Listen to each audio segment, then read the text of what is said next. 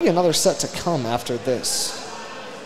Then we shall find out. I'm gonna check the other pools real quickly while we're waiting for stuff to get set up. But Lumen making that. Never mind. Look at the other pools. Wait, who made it out of? That's Robin losers against Sigma Bean. All right. As we do have Parz and CoolKid getting started, we'll see if the pancakes are enough to get CoolKid through this, or if Parz is going to be able to lock in. And looks like we have some sort of tech issue. No game audio.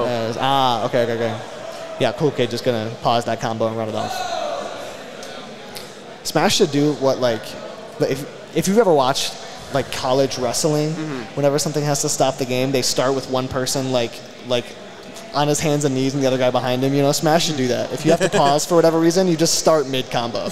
You know what I mean? It's like he gets one free, like Pikachu gets one free down throw, and then you just have to go from there. It's really funny. New ideas for Smash TOs. Take notes, scrubbed out. Where are you? Funny side bracket. We still can't hear game. Yeah. I hope they can.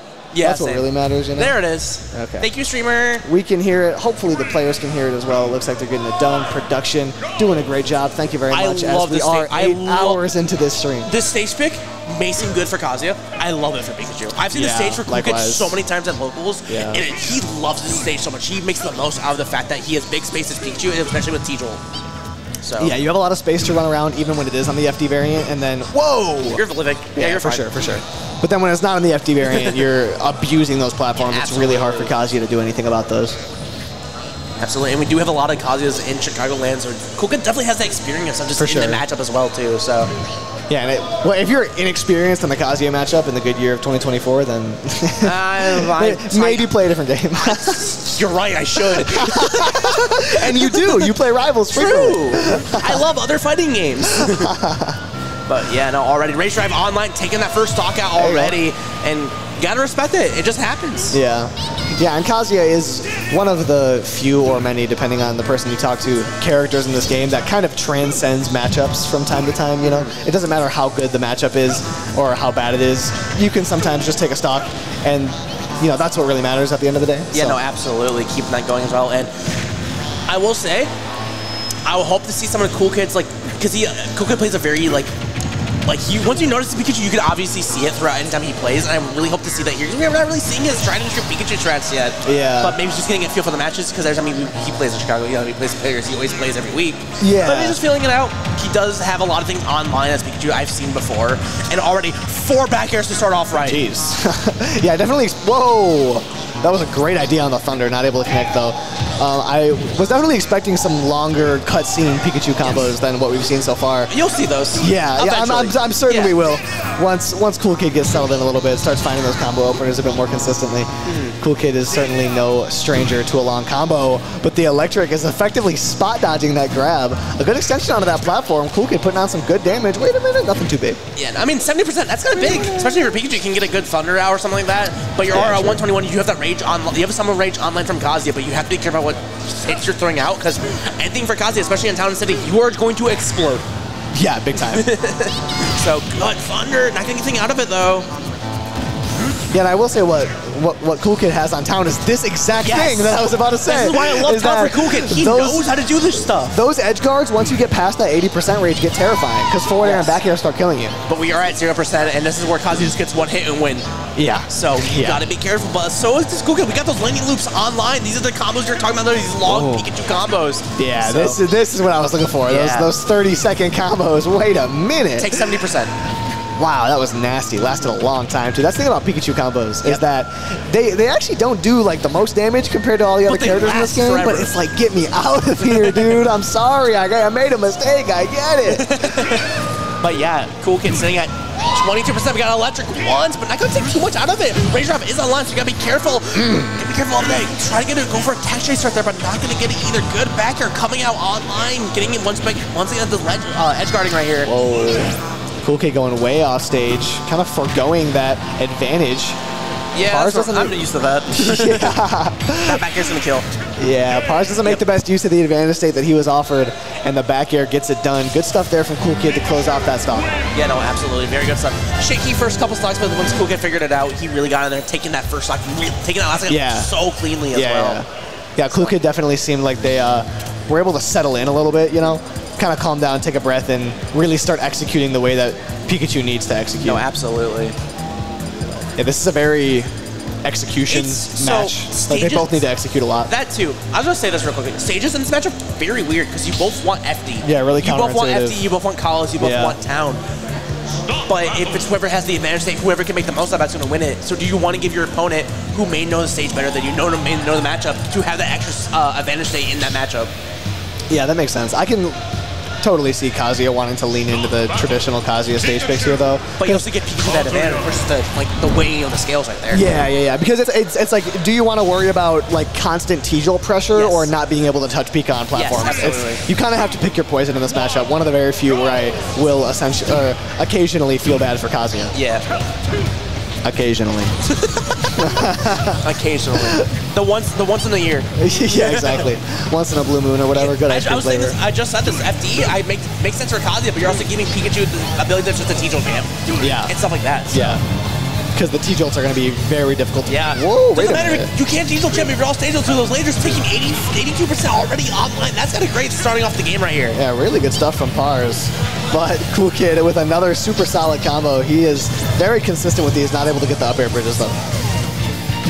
Yeah, no, keeping it going. The electric online, not going to get the S smash, even with the air dodge in. Oh, wait a minute. You're really trying to just live onto this first stock right here. Yeah, we are swinging. Both of these players swinging for the fences right now. Good back air. He's trying to get rid of Rage Drive so quickly right now. Yeah, not wanting one doing it. CoolKid is very efficient with his back airs. I have yet to see him miss a back air.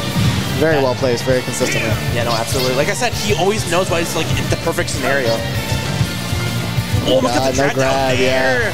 That could have been huge, and that's a nice punish there for Parz, able to get off stage. Hasn't been able to find the most off of that, though. You can't catch those options too consistently if you're Parz. It's really hard to pin Pikachu down, so when you can't pin him down, send him up to the sky. Yeah, no, the up B out of shield right there. He's not taking that first stock, but CoolKid did work super hard to get Kazuya at 160, so a lot of these aerials at the ledge right here will just kill. And the down throw in the Thunder is going to kill as well. Whoa, that Thunder hitbox is massive. Yes. So, but we're both at 0% starting off the stage right now. And here comes the lightning loops, part of a balanced breakfast right now. Part of a balanced breakfast. That's a good one. I like that one. Couple of up tilts. The breakfast gets hardier. Parz is able to break out with an up air though. Yeah. Pretty slept down move. Well, not anymore. I think that Kazuya up air is pretty well understood to be a solid move.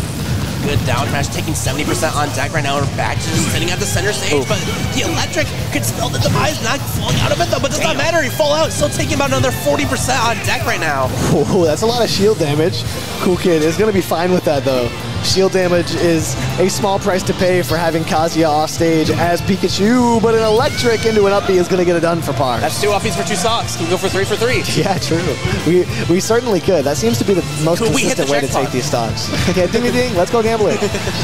Up B. I can't stop winning. Parz makes it back on stage. Side B not going to connect. I love the option though. Just trying to burst forward. I don't love it that much actually. I changed my mind. Forward air not going to connect. Yeah, try to go for an edge guard right there. Not going to get it. Going for the back air, and that's going to kill right there. Nice. And we're back once again back to about 0%. Last stock right here, and that FD, and it's working way more for Parz. Is it Parz? Paz? Whatever it is. Yeah, Parz. Not Parz. Okay. I can't tell if that's an R or an A. So yeah, it's an R. But I got you. Yeah, no, Parz really doing well, making most of the stage right here. But CoolKid, not afraid to go off stage, even risking that advantage stage, just really going out for any option he can really throw out. Yeah, because that's the thing. Parz hasn't really been making the most of that advantage state. So CoolKid is willing to forego that stage pressure if it allows a 25% chance that a ledge guard is going to just take the stock right then and there, or even extra percent or anything in that situation as well. Like he knows the risk, and he's willing to go for the risk for the reward. Yeah, now off stage, the F smash, the very bottom hitbox of it, is going to catch Parz in the head as CoolKid takes a 2-0 lead in the set. Parz has his work cut out for him. Yeah, no, absolutely.